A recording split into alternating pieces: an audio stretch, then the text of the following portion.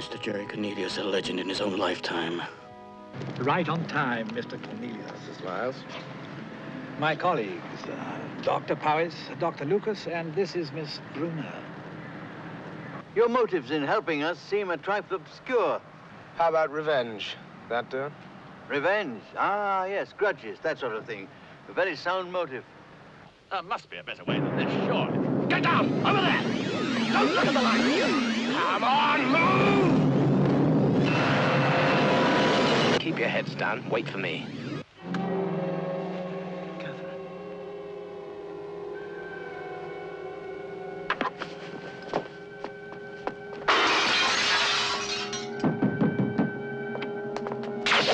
When you can forget about that door, Jerry. Throw in your needle and come out with your veins clear, Frank.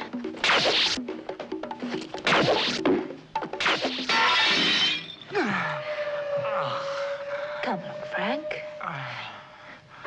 You can't go on meeting like this.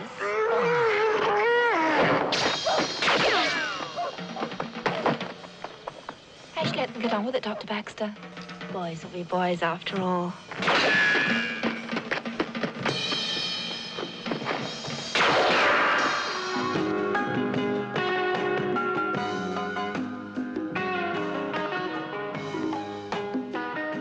Do you know Rome at all?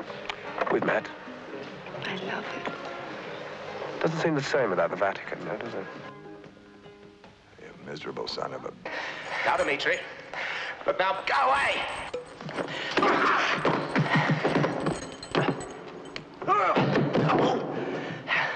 Take that, you Greek maniac! Now let that be a lesson to you.